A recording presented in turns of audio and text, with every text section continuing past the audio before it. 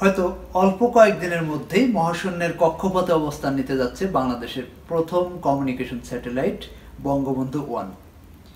ইতিমধ্যে এই বঙ্গবন্ধু স্যাটেলাইটের অতীত ভবিষ্যৎ সবকিছু নিয়ে অনেক ধরনের আলোচনা সমালোচনা শোনা যাচ্ছে এবং পাশাপাশি অনেকেই অনেক ভুল তথ্য তুলে ধরছেন এই বঙ্গবন্ধু স্যাটেলাইট সম্পর্কে এবং অনেক ধরনের ভুল বিবৃতিও দিচ্ছেন যে বঙ্গবন্ধু স্যাটেলাইট দিয়ে আসলে কি হবে, কি করা যাবে, এটা থেকে আমরা কি কি সুবিধা পাবো, কি কি অসুবিধা হবে, এ ধরনের নানা বিভ্রান্তিকর তথ্য আসলে বিভিন্ন অনলাইন মিডিয়া কিংবা এমনকি টেলিভিশন মিডিয়াতেও অনেকে বলছেন। তো সেই ধরনের কিছু ভুল ধারণা আমি আসলে ভেঙে দেওয়ার জন্য এই ভিডিওটি তৈরি করেছি যে বঙ্গবন্ধু স্যাটেলাইট দিয়ে আসলে কি হবে কি হবে না। তো প্রথমে একটি ভুল ধারণা সবসময় দেখা যাচ্ছে যে অনেকেই বলছেন যে বঙ্গবন্ধু স্যাটেলাইট উৎক্ষেপণের পর এটি যখন ব্যবহার শুরু হবে তখন নাকি ইন্টারনেটের দাম অনেক কমে যাবে। এই তথ্যটি পুরোপুরি ভুল, কারণ বঙ্গবন্ধু স্যাটেলাইটের কারণে ইন্টারনেটের দাম কমার কোনো সম্ভাবনা নেই। সে ব্যাপারে একটু খুলে বলি, সেটা হচ্ছে যে আমরা বর্তমানে যে ইন্টারনেট ব্যবস্থা ব্যবহার করি সেটা হচ্ছে ফাইবার অপটিক কমিউনিকেশনের মাধ্যমে। ফাইবার অপটিক কমিউনিকেশন এবং স্যাটেলাইট ব্যান্ডউইথের ভিতরে একটা বিশাল পার্থক্য রয়েছে। সেটা হচ্ছে ফাইবার অপটিক, উদাহরণস্বরূপ যে আমরা বিশেষ করে বাংলাদেশে এখন 1 Mbps ব্যান্ডউইথ ইন্টারনেট ব্যান্ডউইথের দাম হচ্ছে ধরুন 600 থেকে 700 টাকা বাজার দর। ঠিক একইভাবে আমি যদি 1 Mbps ব্যান্ডউইথ স্যাটেলাইটের মাধ্যমে নিতে চাই তাহলে এটার খরচ পড়বে প্রায় 1 লক্ষ টাকার উপরে যদি আমি ফ্রিকোয়েন্সি রেট কম করে ধরি। তো বুঝতেই পারছেন, কারণ ফাইবার অপটিক দিয়ে যে পরিমাণে ডাটা আদান প্রদান করা যায় আসলে স্যাটেলাইট দিয়ে এত তথ্য কিংবা ডাটা আদান প্রদান করা যায় না, কারণ স্যাটেলাইট একটি নির্দিষ্ট ফ্রিকোয়েন্সির মাধ্যমে পরিচালিত হয় এবং এর একটা পরিধি আছে, এর ব্যান্ডউইথ পরিসীমা আছে যেটা আসলে এর বাইরে যাওয়া সম্ভব নয়। কিন্তু ফাইবার অপটিকের ক্ষেত্রে টেরাবিট ডাটা আমরা চাইলেই আদান প্রদান করতে পারি এবং একটার পর একটা ব্যাকবোন ইউজ করে আমরা ব্যবহার করছি। কিন্তু স্যাটেলাইটের ক্ষেত্রে আসলে একটা লিমিটেড পরিধির মধ্যে দিয়ে ডাটা আদান প্রদান করতে হয়। তাই আমরা যখন স্যাটেলাইট কমিউনিকেশনের মাধ্যমে তথ্য আদান প্রদান করি তখন আমরা সবসময় চেষ্টা করি একটি ডাটাকে কত কম্প্রেস করে, কত ছোট করে, সবচেয়ে কত কম ব্যান্ডউইথ ব্যবহার করে তারপরে এটাকে আদান প্রদান করা যায়। ঠিক একইভাবে যখন ফাইবার অপটিক নেটওয়ার্কের মাধ্যমে ব্যবহার করি তখন আসলে আমাদের এই কম্প্রেশন টেকনিক নিয়ে এত বেশি মাথা ঘামাতে হয় না, কারণ এখানে ব্যান্ডউইথের দাম কম। তাই এই ধারণাটা মাথায় আনার দরকারই নেই যে বঙ্গবন্ধু স্যাটেলাইট চালু হলে দেশে ইন্টারনেটের দাম কমবে, এটা একেবারেই ভুল ধারণা। তো আশা করি আমার এই ব্যাখ্যা থেকে বুঝতে পেরেছেন যে তাছাড়া স্যাটেলাইট উৎক্ষেপণ এবং স্যাটেলাইটের যে সেটআপ কস্ট কিংবা পরিচালনা খরচ সব কিছু মিলে এটা ফাইবার অপটিকের তুলনায় অনেক অনেক গুণ বেশি। তাই কখনোই স্যাটেলাইটের মাধ্যমে প্রদানকৃত ইন্টারনেট সাশ্রয়ী হতে পারে না। তবে স্যাটেলাইটের মাধ্যমে যে ইন্টারনেট সরবরাহ হয় সেটা অনেক নিরবিচ্ছিন্ন, মানে এখানে ফাইবার অপটিক যেমন যে কোনো সময় কেটে যেতে পারে, লাইন কেটে যায়, রাস্তায় কাজ হচ্ছে, ফাইবার অপটিক কেটে যাচ্ছে। কিন্তু এই স্যাটেলাইট কমিউনিকেশনের মাধ্যমে যে ব্যান্ডউইথটা আসে সেটা আসলে এখানে তো বাতাসের মাধ্যমে পরিচালিত হয়, তো সেখানে আসলে লিঙ্ক ডাউন হওয়ার সম্ভাবনাটা কম, তবে খরচ বেশি। এটা থেকে পরিত্রাণের কোনো উপায় নেই, বরাবরই থাকবে এটা। বঙ্গবন্ধু স্যাটেলাইট নিয়ে আরেকটা বড় ভুল ধারণা সবার ভিতরে অলরেডি বলছেন, বলাবলি করছেন সবাই, কেউ কেউ বিবৃতি দিচ্ছেন যে এটি নাকি মহাকাশ গবেষণায় আমাদেরকে সহযোগিতা করবে। আসলে স্যাটেলাইটের বিভিন্ন প্রকারভেদ রয়েছে এবং কার্যপ্রণালীর উপর ভিত্তি করে স্যাটেলাইটগুলো সাধারণত বিভিন্ন টাইপের হয়ে থাকে, যেমন communication satellite, weather satellite, astronomical satellite, earth observation satellite, navigation satellite.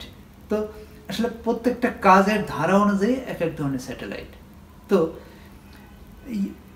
মহাকাশ গবেষণার জন্য আসলে মহাকাশ সেটা অ্যাস্ট্রোনমিক্যাল স্যাটেলাইট কিংবা আরও আধুনিক স্যাটেলাইট আছে, সেটা কমিউনিকেশন স্যাটেলাইট দিয়ে আসলে মহাকাশ গবেষণা করা হয় না অথবা করা যায় না। কারণ প্রথমে মহাকাশ গবেষণা করতে হলে একটা স্যাটেলাইটের সাথে একটা বড় টেলিস্কোপ থাকে, আপনার হাবল টেলিস্কোপের নাম শুনেছেন।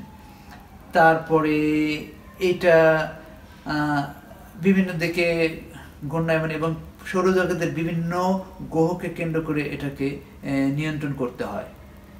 সেক্ষেত্রে আসলে কমিউনিকেশন স্যাটেলাইট যেভাবে শুধু ডাটা আদান প্রদানের জন্য ব্যবহার করা যায়, এই এই মহাকাশ গবেষণার কাজে ব্যবহৃত স্যাটেলাইট তো এইভাবে ডাটা আদান কাজে ব্যবহার করা সম্ভব নয়। তাই এবং এটা লোকেশনও ভিন্ন হয়ে থাকে, যে ডাটা কমিউনিকেশন কিংবা কমিউনিকেশন স্যাটেলাইটের কক্ষপথে যে অবস্থান, একটি মহাকাশ গবেষণার জন্য ব্যবহৃত স্যাটেলাইটের অবস্থান কিন্তু এক নয়। যেমন বঙ্গবন্ধু স্যাটেলাইট অথবা যে কমিউনিকেশন স্যাটেলাইটগুলো, সেটা পৃথিবী থেকে সেটার অবস্থান সাধারণত হয়ে থাকে 35,000 কিলোমিটার থেকে 42,000 কিলোমিটারের মধ্যে। ঠিক মহাকাশ গবেষণার স্যাটেলাইটগুলো এর উপরেও হয়ে থাকে। তো এটা ধারণাটা মাথায় নেওয়ারই দরকার নেই যে আসলে আমরা বঙ্গবন্ধু স্যাটেলাইট দিয়ে মহাকাশ গবেষণা হবে। আর মহাকাশ গবেষণা তো সেটা নাসার কাজ, এবং অত বড় মহাকাশ গবেষণা করার মতো এত বড় ক্যাপেবল আমরা হয়তো নিজেদেরকে এখনো নাও ভাবতে পারি, যদিও আমাদের অনেক ট্যালেন্ট নাসায় কাজ করছে। বাট একটা মহাকাশ গবেষণা স্টেশন চালানোর পিছনে যত খরচ এবং একটা স্যাটেলাইট উৎক্ষেপণের খরচ, এটা কমিউনিকেশন স্যাটেলাইটের তুলনায় অনেক অনেক গুণ বেশি। তাই বঙ্গবন্ধু স্যাটেলাইট একটি কমিউনিকেশন স্যাটেলাইট, এটি মহাকাশ গবেষণার জন্য ব্যবহৃত হবে না, এটি শুধু ডাটা কমিউনিকেশনের জন্য হবে। আবার অনেকেই বলছেন যে বঙ্গবন্ধু স্যাটেলাইট দিয়ে আমাদের আবহাওয়ার বিভিন্ন তথ্য আমরা পেতে সহযোগিতা পাবো, কিংবা আবহাওয়ার তথ্যগুলো আমাদেরকে দেবে বঙ্গবন্ধু স্যাটেলাইট। এটাও আসলে অনেকটা ভুল ধারণা, কারণ বঙ্গবন্ধু স্যাটেলাইট আমি আগেই বলেছি এটা কমিউনিকেশন স্যাটেলাইট। তো এখানে আবহাওয়ার তথ্য নেওয়ার মতো সরঞ্জাম এটা থাকবে না, এক। দ্বিতীয়ত, আবহাওয়ার যে স্যাটেলাইট সেটা আসলে পৃথিবী থেকে 160 থেকে 200 কিলোমিটারের ভিতরে সাধারণত হয়ে থাকে। আর বঙ্গবন্ধু স্যাটেলাইটের অবস্থান আমি আগে বলেছি যে এটা প্রায় 35,000 কিলোমিটারের উপরে। এবং বঙ্গবন্ধু স্যাটেলাইট অথবা এই ধরনের যত কমিউনিকেশন স্যাটেলাইট আছে, এটা প্রতি 24 ঘন্টায় একবার পৃথিবীকে প্রদক্ষিণ করে, এবং এটি পৃথিবীর সাথে সমান তালে ঘুরতে থাকে। এবং এটি যখন যে বরাবর স্থাপন করা থাকবে, এটি এর আয়ুষ্কাল পর্যন্ত ঠিক সেই বরাবর সেই মুখেই এটি অবস্থান করবে। এবং উদাহরণস্বরূপ বঙ্গবন্ধু স্যাটেলাইটকে যখন বাংলাদেশের মুখ বরাবর তাক করানো হবে, সে তার মেয়াদকাল পর্যন্ত ঠিক এই বরাবরই সে তথ্য আদান প্রদান করবে, এবং সে এই বরাবরই কমিউনিকেশন করতে পারবে। তার কক্ষপথের যে অবস্থান পৃথিবীর দিকে মুখ করানো, সেটা একটু এদিক সেদিক হবে না। বাট একটি আবহাওয়ার স্যাটেলাইট, অনেক সময় ন্যানো স্যাটেলাইট দিয়েও আমরা আবহাওয়ার তথ্য নিয়ে থাকি। তো এই স্যাটেলাইটগুলো পৃথিবীকে দেখা যাচ্ছে যে ডেইলি 15 থেকে 16 বার প্রদক্ষিণ করে। তো এটা দিয়ে আসলে তথ্য আদান প্রদান করা হয় না। তাই আবহাওয়ার জন্য আলাদা এক ধরনের স্যাটেলাইট, আর কমিউনিকেশনের জন্য আরেক ধরনের স্যাটেলাইট। তো এই দুটোকে একভাবে মেলানোর কোনো দরকার নেই। বঙ্গবন্ধু স্যাটেলাইট যোগাযোগ ব্যবস্থার জন্যই ব্যবহৃত হবে। আবার কেউ কেউ বলছেন বঙ্গবন্ধু স্যাটেলাইট আমাদের কৃষি ব্যবস্থায় আমূল পরিবর্তন আনবে, কৃষকের অনেক সুবিধা হবে, বিভিন্ন মাটির গঠন কিংবা কৃষিজ বিভিন্ন ধরনের গুরুত্বপূর্ণ তথ্য দিয়ে আমাদেরকে হেল্প করবে। এটা আসলে এক ধরনের ভুল ধারণা। আসলে এই ধরনের এগ্রিকালচার স্যাটেলাইটও ধরেন ওয়েদার স্যাটেলাইটের মতোই এবং একই লেভেলে। তো কখনো কখনো একই স্যাটেলাইট দিয়ে করা হয়, আবার আলাদা স্যাটেলাইটও ব্যবহার করে। তো এটার অবস্থান আসলে পৃথিবী থেকে খুব বেশি দূরে নেই, খুব কাছেই থাকে। তো যেটা বঙ্গবন্ধু স্যাটেলাইট দিয়ে আসলে করা সম্ভব নয়।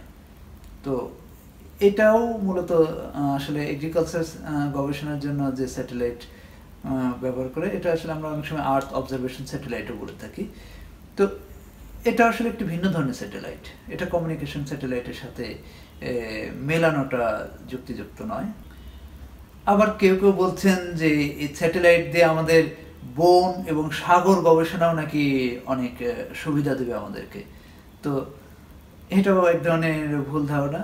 আসলে এটাকে দিয়ে বারবারই আমি বলছি যে বঙ্গবন্ধু স্যাটেলাইট একটি কমিউনিকেশন স্যাটেলাইট, এটি পৃথিবী থেকে অনেক উপরে এবং একটি নির্দিষ্ট কাজে, যেটা ডাটা আদান প্রদানের কাজে ব্যবহৃত হবে, এবং এতে যা সরঞ্জাম দিয়ে দেওয়া হচ্ছে সেই আসলে এইসব কাজের জন্যই ব্যবস্থা রাখা হয়েছে এতে।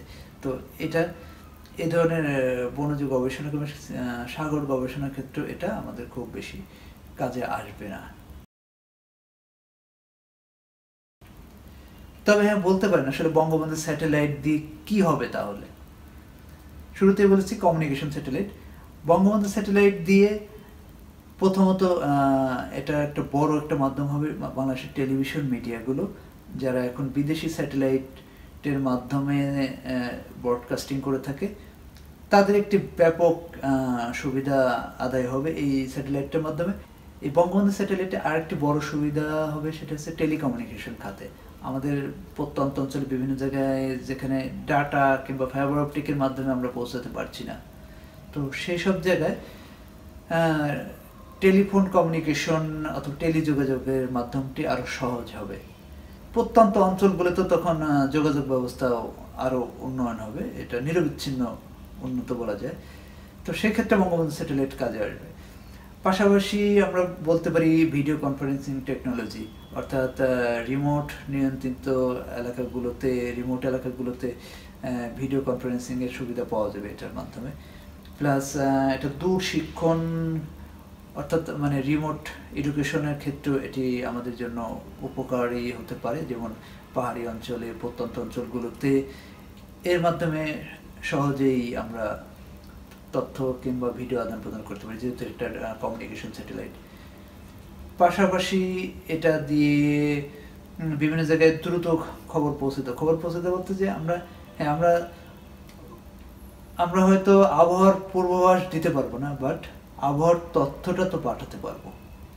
যেমন প্রত্যন্ত অঞ্চলে লাইক সেন্ট মার্টিন কিংবা যেসব অঞ্চলে আসলে ডাটা কমিউনিকেশন, বিভিন্ন দ্বীপ অঞ্চল, চর অঞ্চল, যেসব জায়গায় সহজে ফাইবার অপটিক কমিউনিকেশন কিংবা ওয়্যারলেস কমিউনিকেশন সম্ভব হচ্ছে না, সেসব জায়গায় স্যাটেলাইটের মাধ্যমে আমরা বিভিন্ন আবহাওয়ার খবর, বিভিন্ন মেসেজ, বিভিন্ন ধরনের তথ্য সহজে পাঠাতে পারবো। তো সেই ক্ষেত্রে বঙ্গবন্ধু স্যাটেলাইট একটি বড় ভূমিকা রাখতে পারে। তারপরে বঙ্গবন্ধু স্যাটেলাইট আমাদের টেলিমেডিসিন খাতে একটি ব্যাপক ভূমিকা রাখতে পারে, যেমন দূর দূরান্তে চিকিৎসা ব্যবস্থাকে পৌঁছে দেওয়া কিংবা দূরে বসে ডাক্তারের সাথে সাক্ষাৎ করা কনফারেন্সিংয়ের মাধ্যমে। তো এই কাজগুলো সহজেই বঙ্গবন্ধু স্যাটেলাইটের মাধ্যমে করা যেতে পারে, এবং এটা আমাদের জন্য বড় সুবিধা বয়ে আনতে পারে যদি এই ব্যবস্থা রাখা হয়। তারপরে ব্যাংকিং খাতে একটি বড় ভূমিকা থাকতে পারে অথবা বড় ভূমিকা হতে পারে বঙ্গবন্ধু স্যাটেলাইট, কারণ এখন বিভিন্ন এটিএম বুথ কিংবা প্রত্যেকটা ব্যাংক এখন আসলে অনলাইন ব্যাংকিং হয়ে গেছে। তো অনলাইন ব্যাংকের এই রিমোট এলাকায় সবচেয়ে বড় বাধা হচ্ছে কমিউনিকেশন। কখনো সংযোগ থাকে, কখনো সংযোগ বিচ্ছিন্ন হয়ে যায়, যে কারণে এই নেটওয়ার্ক জটিলতার কারণে সবসময় ব্যাংকিং আদান প্রদান সম্ভব হয় না। তো সেই ক্ষেত্রে যখন স্যাটেলাইটের মাধ্যমে এই কমিউনিকেশনটা হবে, তখন সেটা আসলে নিরবিচ্ছিন্ন হবে। তো সেই ক্ষেত্রে ব্যাংকিং খাতেও কিন্তু বঙ্গবন্ধু স্যাটেলাইট একটি বড় ভূমিকা রাখতে পারে। তাই আসলে সবশেষে বলে রাখি, আসলে বঙ্গবন্ধু স্যাটেলাইট একটি কমিউনিকেশন স্যাটেলাইট। তো কমিউনিকেশন সংক্রান্ত, যোগাযোগ সংক্রান্ত যত ধরনের প্রযুক্তি কিংবা যত ধরনের সহযোগিতা, সেটাই বঙ্গবন্ধু স্যাটেলাইট থেকে পাওয়া সম্ভব। এর বাইরে মহাকাশ গবেষণা কিংবা আবহাওয়ার পূর্বাভাস কিংবা এটা হতে পারে নদী গবেষণা, বন নিয়ে গবেষণা, এটা আসলে বঙ্গবন্ধু স্যাটেলাইট দিয়ে সম্ভব হয় না। এটা শুধু তথ্য আদান প্রদানের কাজেই ব্যবহৃত হবে। সবাইকে ধন্যবাদ।